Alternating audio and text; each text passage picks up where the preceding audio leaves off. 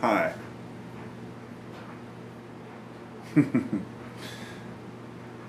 I'm coming at you from Carpo's living room, Joshua's living room. This is my humble abode. You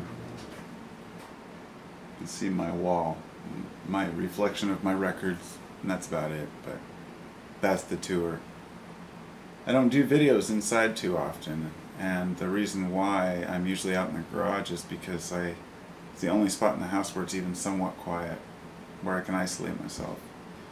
And I spend most of my day following the kids around, living the average American life.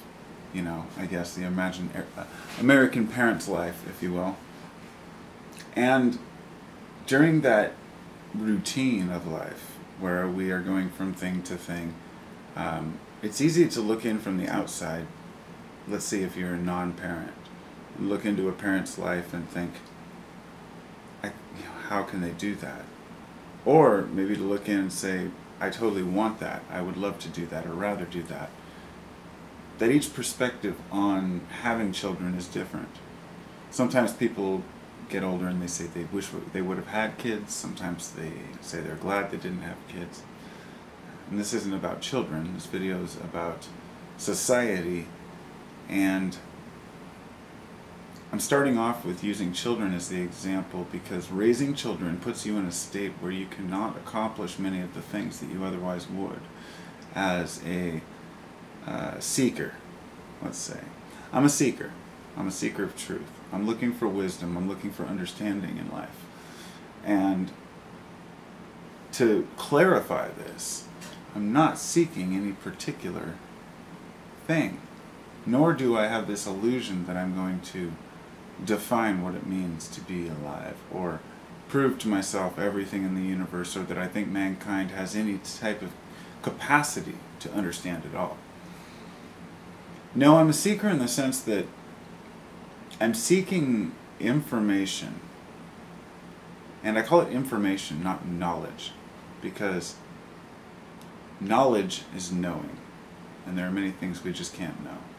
Information means it is informing. It is forming us, forming our opinions, forming our personalities. Information is something that helps us to be better people because it helps us to understand the world around us. So my seeking of knowledge is merely so I can understand the world better and use that in order to better my own life. And in the end, it's a selfish motive. I want to be happy, but I don't want to be happy built on false principles or weak foundations.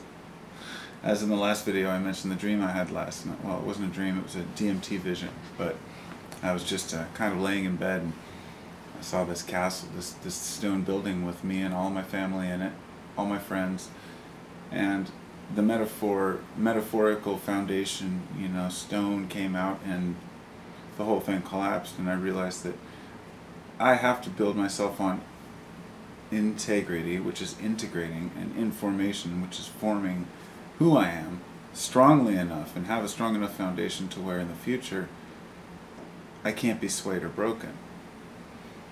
Now this is important to me because during the time when I have kids, while I'm raising my children, and the reason why I brought that up is that while I may not be able to go out and wander and travel the world and do many of the things that some people feel trapped as parents, is what I'm saying.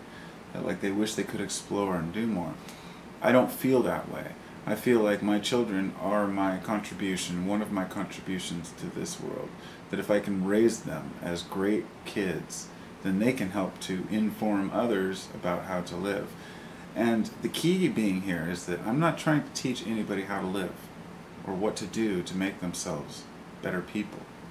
I'm trying to say what works for me and what doesn't work for me. And what works for me is being honest with myself, building strong foundations, being disappointed if something I believe turns out not to be true, trying not to be abusive to other people when they're rude, even when they're really rude, but I find myself still doing all these things and still working on them, and in that way I'm building my integrity. Having the internet has changed the way that we experience the world. So a stay-at-home dad, such as myself right now, I can do my gardening, I can come in, surf a little bit, do a little bit of news checking or whatever, check out my videos, answer some comments, connect with the world around me, and without having to go out into it. Unfortunately, the downside to that for many people is that that's the only way they experience the world. So their information is built on all that they've learned online and nothing that they've experienced in the world. I remember Manly Hall saying something once. He said, and I don't know if this was a quote from someone else or himself, but he said, a man can spend a lifetime studying all about Egypt and the pyramids, yet he could learn more in a week of being there than he ever could by reading about it.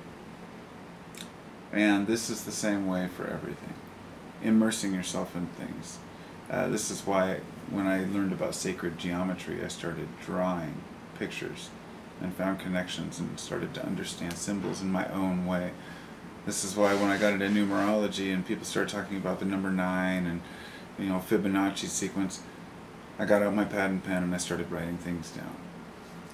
And I started playing with numbers, and now I can kind of understand that why 9 is such an important number. And it was just these little informing articles that build me up to understand what I think I understand in my reality. People talked about chemtrails. I thought they were, there was this huge chemtrail, conspiracy in my sky where I live, just because they do weather engineering in certain places. So I did my research. I actually went outside. I documented the weather. I checked out the patterns, watched the dissipation. When I want to understand how nature works, I go out in the woods. I talk to the woods. I ask nature what it expects, what it wants from me. Pick up more litter than I leave, that kind of stuff. Leave no trace. Why? You could bury litter. Nobody would ever know. It's probably not going to hurt anything. It's the little things we do because they matter is the point. And I'm not sitting here saying that I do these great things. That's not my point.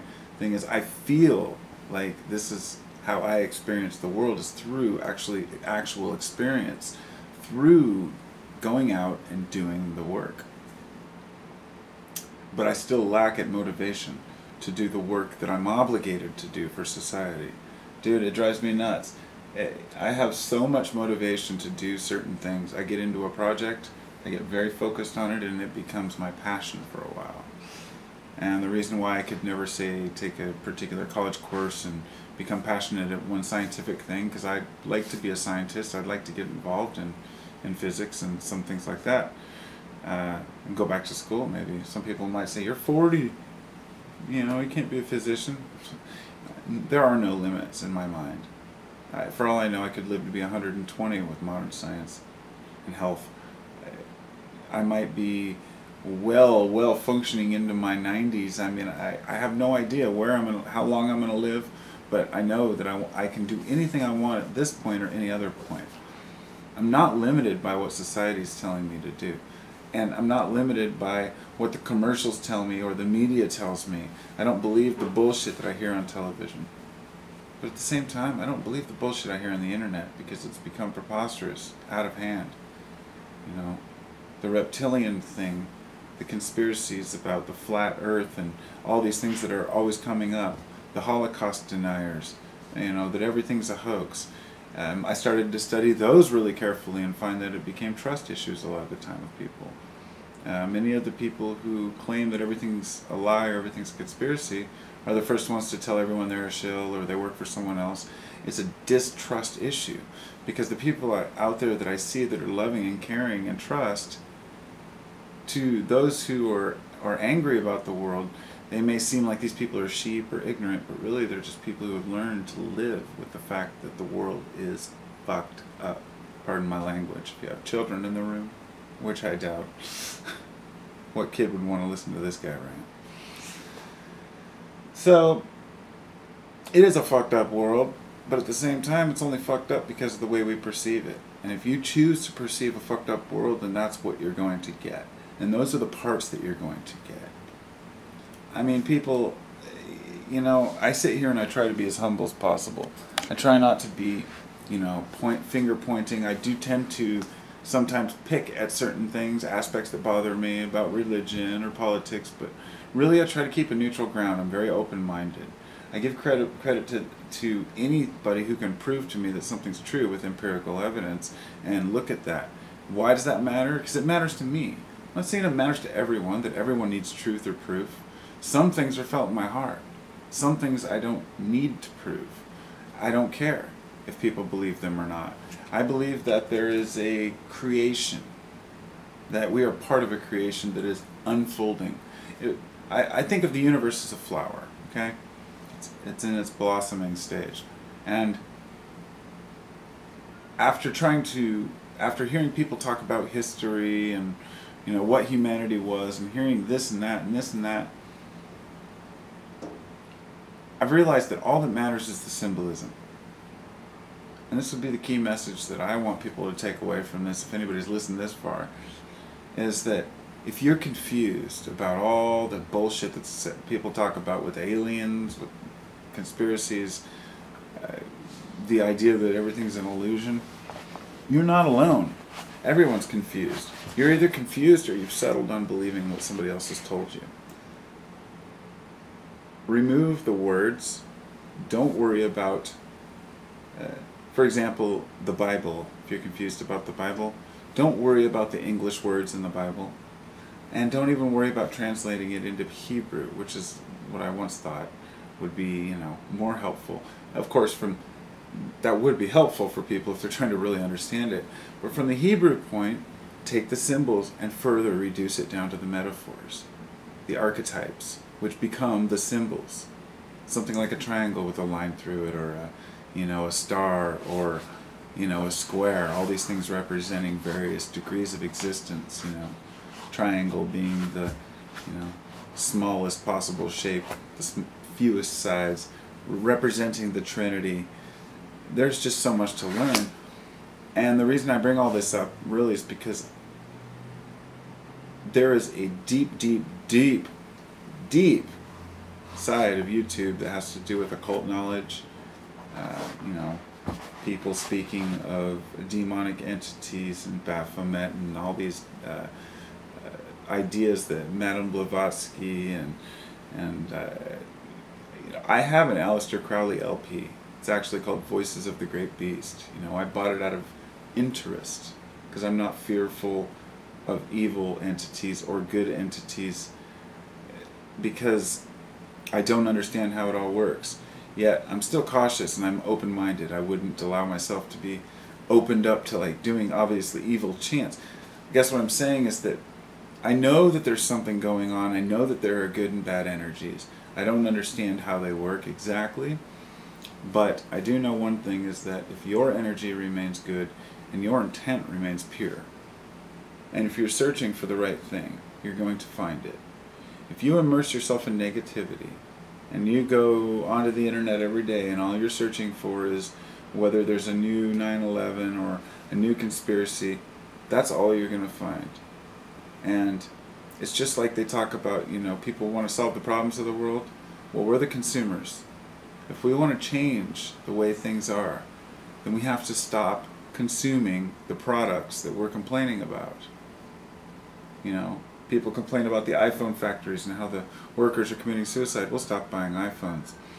Well, it's the same way with the media and with the information and the bad news. Stop buying into it. Doesn't mean you have to ignore it. It just means you have to be moving on to something greater. So, I hear a siren in the background. That's my head out cue. That means they must be after me. I think that the Illuminati heard me talking about them, and they're at my door. Really, I'm out of time. I got 15 minutes to make a video. So,